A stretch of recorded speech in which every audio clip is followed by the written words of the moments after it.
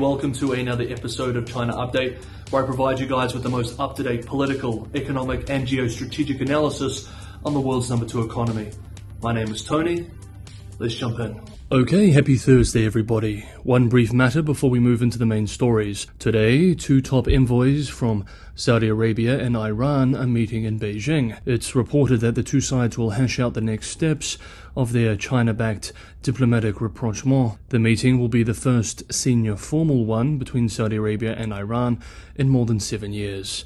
Chinese state media writes that there will be several themes in the trilateral talks, including whether to establish a mechanism between the Gulf Cooperation Council and Iran, or between the Arab League and Iran.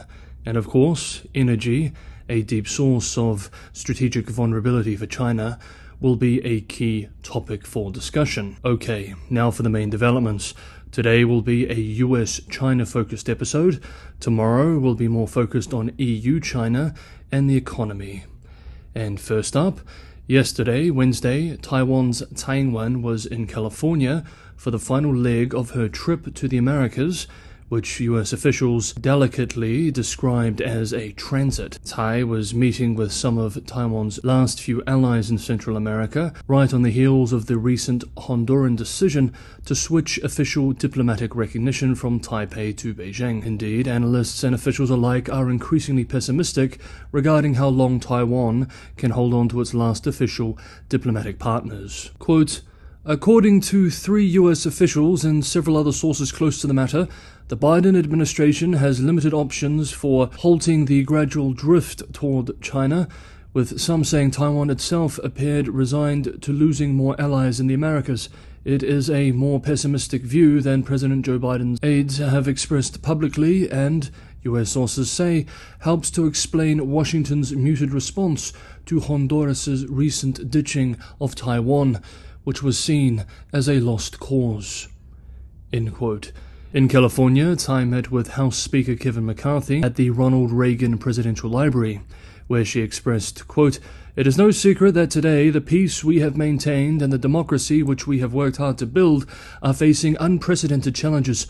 We once again find ourselves in a world where democracy is under threat, and the urgency of keeping the beacon of freedom shining cannot be understated. End quote. For his part, McCarthy expressed, quote, the friendship between the people of Taiwan and America is a matter of profound importance to the free world. It is critical to maintain economic freedom, peace, and regional stability. End quote. Adding, quote, I believe that our bond is stronger now than at any time or point in my lifetime. End quote. Tai also met with a bipartisan group of members of Congress, and it was learned this week that last week on Friday in New York City, she privately met with several senators. Unsurprisingly, Beijing is not too happy about any of this. So far, however, most of the response has been through words only, perhaps because Beijing is hosting top European leadership and former KMT Taiwan President Ma Ying-jeou this week.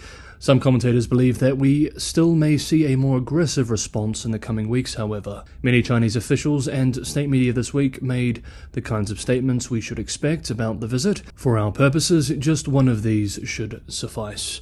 Quote, Speaker McCarthy is the leader of the US Congress and the 3rd highest ranking figure in the US government. If he meets Tai as whatever identity or in whatever name, it will be another serious violation of the One China principle and the 3 China-US joint communiques.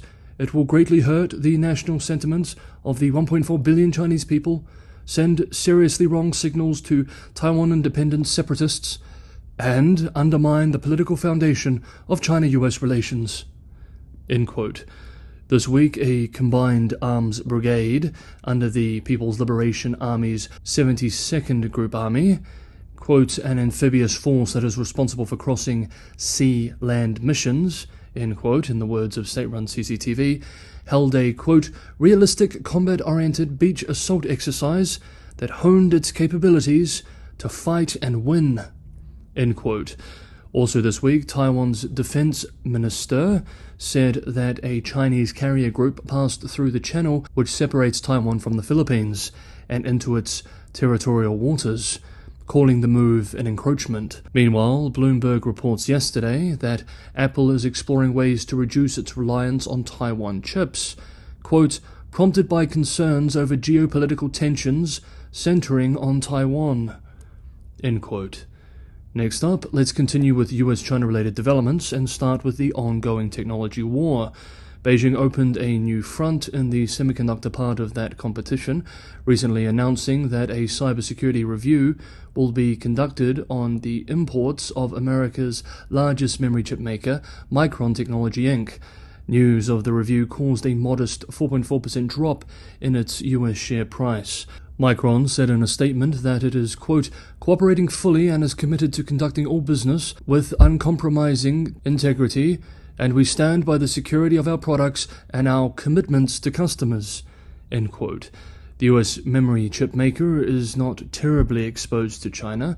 The PRC represents about 11% of the American company's sales, and according to its 2022 financial report, it only maintains one manufacturing facility in China in the central city of Xi'an, which may have already been sold. The review into Micron is curious. The US is in a position of strength vis-à-vis China on the semiconductor front and the wider bilateral technology war, and this action against Micron risks further escalating it.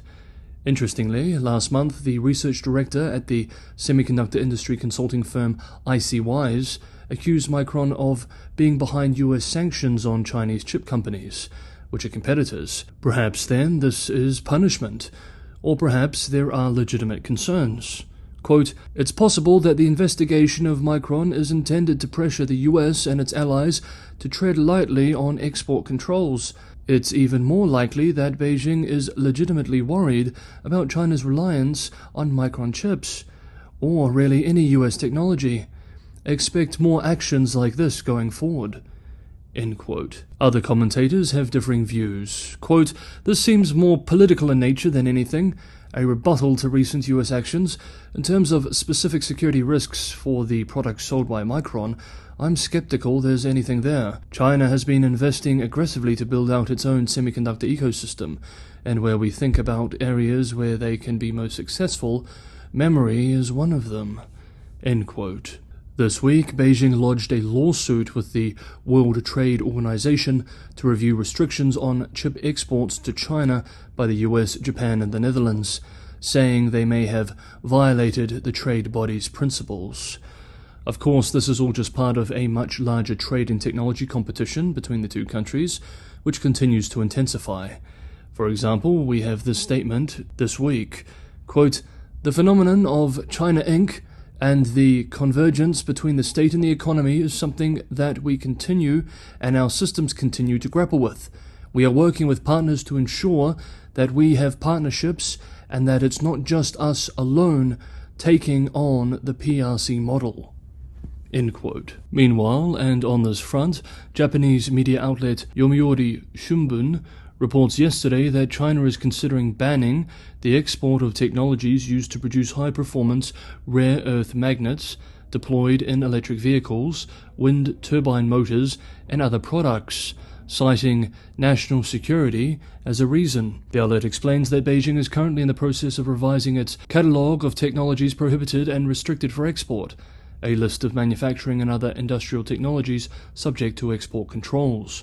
Japanese financial media outlet Nikkei Asia also published a similar report yesterday, writing, quote, China is considering prohibiting exports of certain rare earth magnet technology in a move that would counter the US's advantage in the high-tech arena. End quote. The revisions, the outlet explains, would either ban or restrict exports of technology to process and refine rare earth elements.